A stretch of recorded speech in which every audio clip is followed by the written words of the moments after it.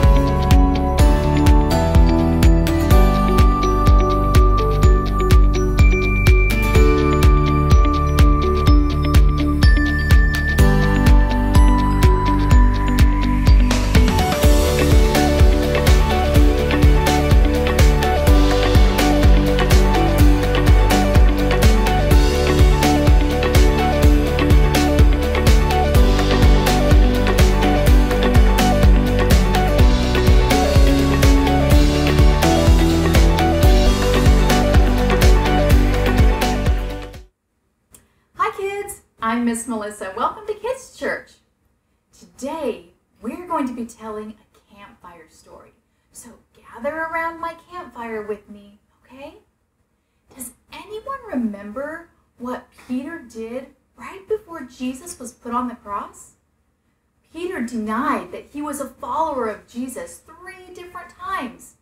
He was probably afraid that he might be captured like Jesus was. So he told the people he had no idea who Jesus was. Jesus had told Peter this would happen. Even though Peter said he would never turn his back on Jesus, he did, just as Jesus predicted.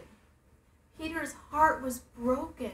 He was so excited that Jesus had risen from the dead, but he hadn't gotten a chance to talk to Jesus about what happened yet. Have you ever done something wrong, like disobey your parents? Maybe they knew about it and you knew you'd be in trouble, but they hadn't talked to you about it yet? Well, that's where Peter finds himself in our story today. One day Peter said, "I'm going out to fish." Thomas, Nathaniel, James, and John, and 2 other disciples decided to go along with him. They all went to the Sea of Galilee and they got into a boat. The way fishermen would fish was to put their nets into the water and then pull them up to see if there was any fish inside. People liked to fish at night because lots of fish would come to the surface of the water and the fishermen could catch them. So let's all fish together. Everyone throw your nets into the water and then pull them up. Did you catch anything? Whew. It was a lot of work to keep throwing and pulling all night. Usually that worked out pretty well for the disciples and they caught lots of fish. But not this time. Peter and John and the others, they fished all night and they didn't catch any fish. They tried throwing their nets over here. They tried throwing their nets over there. They just couldn't catch any fish. Early in the morning, when they were almost done, they looked up and they saw someone on the beach. The man yelled and asked them if they had caught any fish. And when they said no, the man yelled again, "Throw your nets on the right side of the boat and you will find some fish." The disciples probably wondered about that. After all, they had been throwing their nets on both sides all night and they hadn't caught anything yet. Why should they do it again? Finally, they decided to give it a try and they cast their nets off on the right side of the boat. And when they started to pull the net up, they saw there were fish in it. There were lots of fish in the net. In fact, there were so many fish that the 7 disciples couldn't even lift the net into the boat. It was so full of fish. They decided to head for shore and pull the net beside the boat. Then John looked back at the beach again and he took a closer look at the man standing there. Wait a minute, that man looked familiar. It was Jesus. When John told everyone, Peter got so excited. He really wanted to see Jesus again. So he jumped into the water. Peter made his way to the shore while the others followed with the boat and the net full of fish. When Peter and the other disciples got to shore, they saw that Jesus had a fire going and he had some fish already cooking. "Bring some of that fish that you caught, and we'll eat those too," Jesus said. "We'll eat breakfast on the beach." Peter and the others brought some of their fish. There were plenty left because they had caught 153 big fish. Jesus fed the disciples a big breakfast of fish and bread. What do you think? Would you like to eat fish for breakfast? While they were eating the breakfast, Peter was probably thinking back to another time when they had all eaten together. Peter loved Jesus, but he had done something he was so sorry for. A few weeks ago, before Jesus had been crucified, Jesus and the disciples had been eating the Last Supper together. Peter told Jesus that he would be willing to die for him. Then, when Jesus was arrested, Peter got scared. He didn't die for Jesus. He had not been brave at all. He told people he didn't even know Jesus. He denied that he knew Jesus 3 different times. Peter wondered if Jesus could ever forgive him. Well, after breakfast, Jesus asked Peter a question. He said, "Peter, do you really love me?" Peter answered, "You know that I love you, Lord." Then Jesus said, "Feed my lambs." Then Jesus asked him again, "Peter, do you really love me?"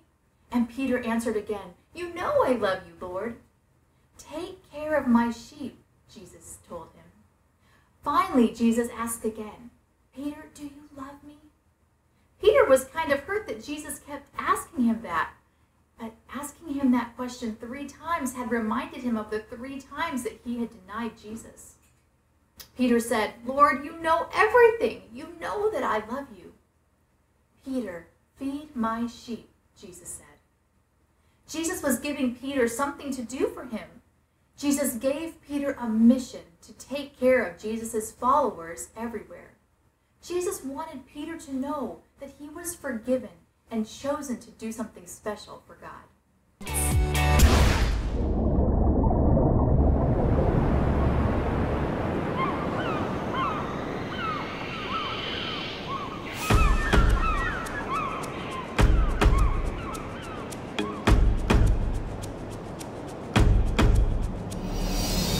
Through every storm of life, I know you're by my side, so I am holding on to your promises. You are the God who holds my future, all my dreams, so I am holding on.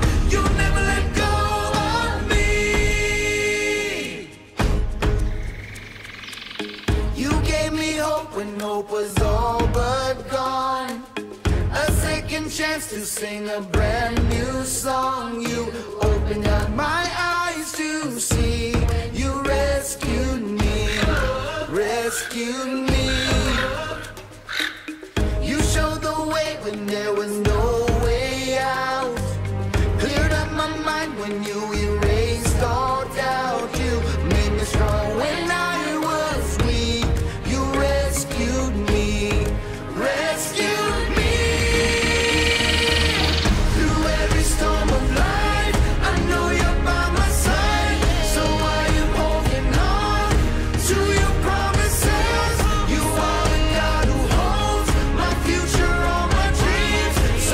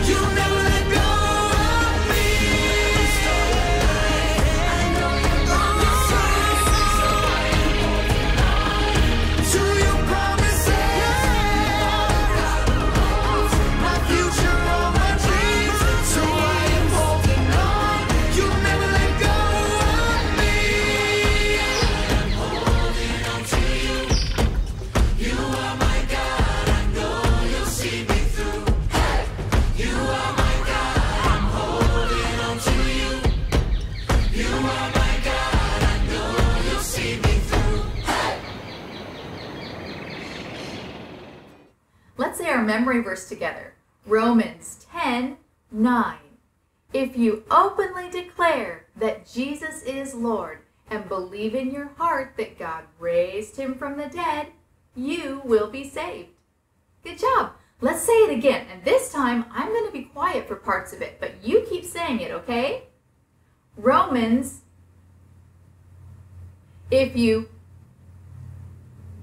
that Jesus and believe that God, you will be saved. Great. Asante, do you have your hat? Mom called. I think so, Asante responded. A few minutes later, Mom called out the same question. I thought I told her yes, he thought as he answered again. As he headed through the door, Mom asked Asante if he had his hat once again. Trying not to let his impatience show, he once again told her that he had it. Has someone asked you the same question over and over? They may have been trying to show the importance of what they were asking. In this story, Jesus asked Peter the same question 3 times. Peter was restless. I'm going fishing, he told the other disciples. At least fishing was doing something. It had been a while since Jesus had been crucified. He had appeared to them twice since his resurrection. It had been wonderful to see him and to know that he was alive. Jesus hadn't mentioned that Peter had denied him 3 times. Peter was still so embarrassed. He was ashamed of what he had done. He may have asked God to forgive him. He may have thought that Jesus would no longer trust him. How much did the other disciples know about it? He may have wondered. Did they know how sorry he was? Some of the other disciples decided to go fishing with Peter. So just as the sun was going down, they stepped into Peter's boat. The wind soon swept across the water. They stayed out all night, but they caught nothing. What a waste of a night's work, Peter probably thought. Early in the morning, just as the sun was coming up, they returned to shore without any fish. As their boat drew closer to shore, they noticed a man standing on the beach. The man called out, "Have you caught any fish?" The disciples called back, "No, none at all."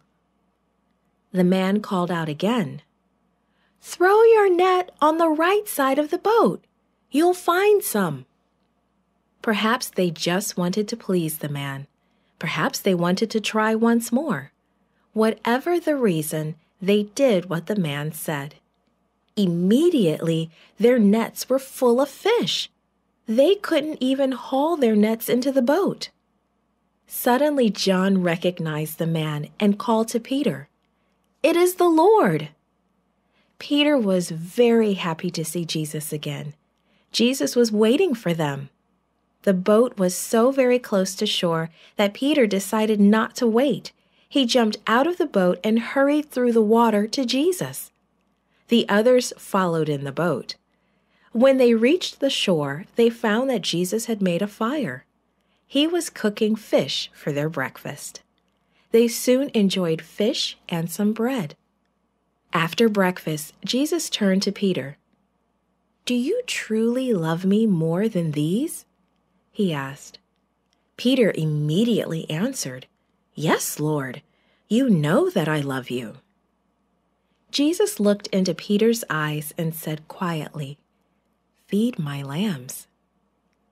Again, Jesus asked, "Peter, do you truly love me?" And again, Peter replied, "Yes, Lord, you know that I love you." Jesus replied, "Take care of my sheep." A third time, Jesus asked Peter, "Peter, do you love me?" Peter didn't know what to think. Perhaps he wondered if Jesus didn't believe him. And why did Jesus ask 3 times? Was it because Peter denied Jesus 3 times? Peter was hurt because Jesus asked him 3 times. With a heavy heart, Peter answered, "Lord, you know all things. You know that I love you." Jesus said again, "Take care of my sheep." Finally, Jesus said to Peter, "Follow me." Peter realized then Jesus had forgiven him. Jesus still wanted Peter to follow him. Why did Jesus ask Peter these questions in front of the other disciples? Perhaps it was so that they would know that he had forgiven Peter.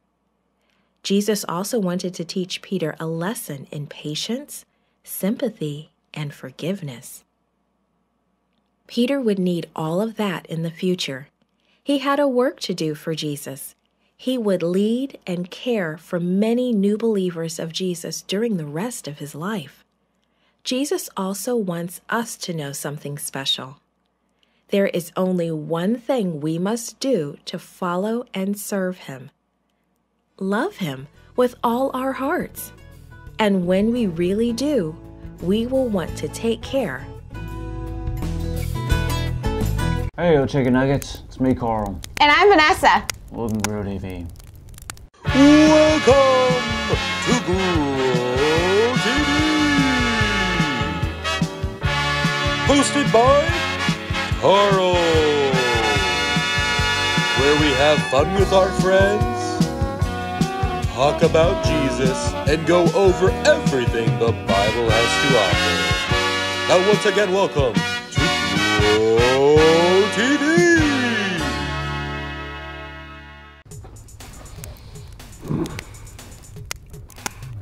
Carl. Psst, Carl. Are you gonna start? What? Oh, yeah, sure. Hey, kids. Today we're gonna count our fingers. Count our fingers? Yeah. Don't you think we might want to play a game? Okay, we can play a game. We can play who can count their fingers the slowest. 1. All right, Carl. That's it. Head up. I don't wanna. Come on. Get up. Come on. Get up. Did that hurt? No. Okay, yes. Come on, Carl. These kids want to know what's wrong. No, they don't. No one does. After what I did, no way. Wait, what did you do?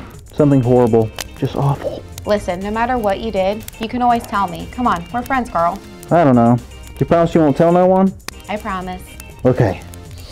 Well, my good friend Andy invited me to go camping with him last week, and he really wanted me there. That sounds fun. Kind of like what we're doing now. It was gonna be super fun, but when it came to the day, I decided to change my mind and not go. Why did you not want to go? I guess I just felt like staying home and playing video games. Oh, I get that. It's not a big deal. At least you told him you didn't feel like going. You did tell him you weren't going anymore.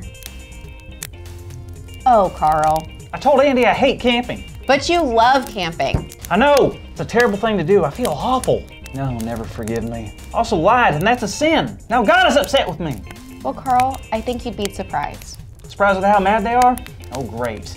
No, well, just like Peter was surprised, I'm sure that you would be too. Peter? Peter, the teacher at the high school that smells like a pineapple? No, Peter in the Bible, the disciple. Oh yeah, what about him? Well, you remember last week's story, right? Sure, we talked about how Jesus overcame death. He died for our sins, and then 3 days later, he rose back up to life. Yep, but you do remember what happened before that story, right? I can't.